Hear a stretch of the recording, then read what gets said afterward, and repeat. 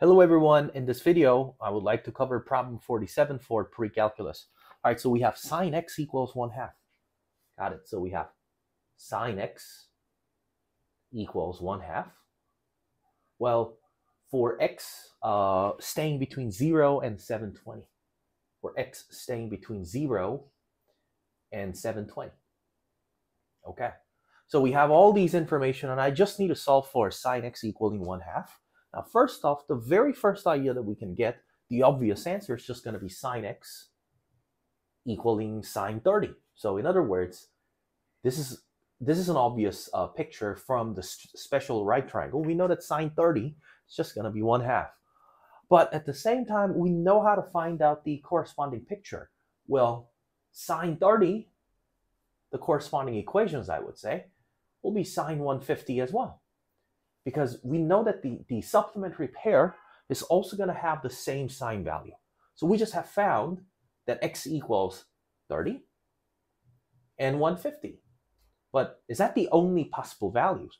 Well, I can tell you that after one full rotation, we're going to end up getting the same answer.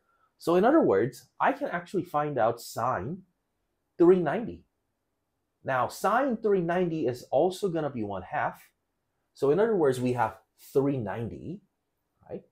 And at the same time, if I just make sure that 360 being added up in that number, which is, I would say 510, well, we get the proper information. Like if we're just adding 360 to this number to make one full rotation and we have another full counterclockwise rotation from 30 to get 390. And of course, we get those four solutions and we're just looking for the sum of all possible values, right? So we just have to add up all those numbers.